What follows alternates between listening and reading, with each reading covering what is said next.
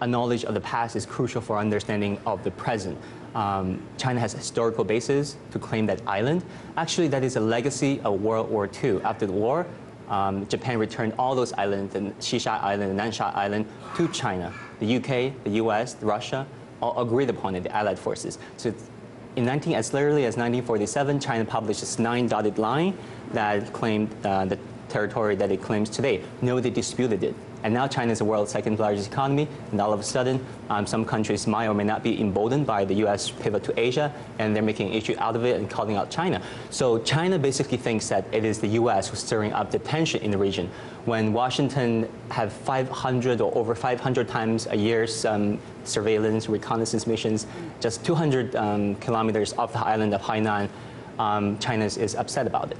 And we think that it is Pentagon that is stirring up the tension, and they should pay attention to historical perspectives. The United States has been urging China to resort the disputes to international law and through multilateral mechanisms, and namely the UN Convention on the Law of the Sea.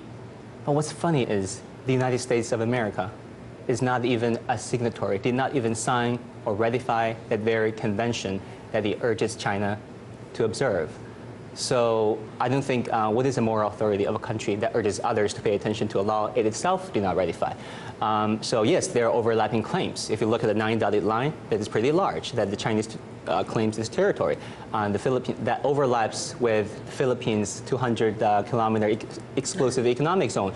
So I think, yeah, people should solve this peacefully and put it to international court and resolve it diplomatically. And UN Convention on Law of the Sea did not really specify a way out. So I think that takes bilateral diplomatic approaches to solve this issue peacefully. I think that we'll see that. Here you hear a lot of noises about, oh, China is being aggressive, starting a war. Don't forget, the last time China was in a war was in the late 1970s. So it took China 35, 40 years to start a war.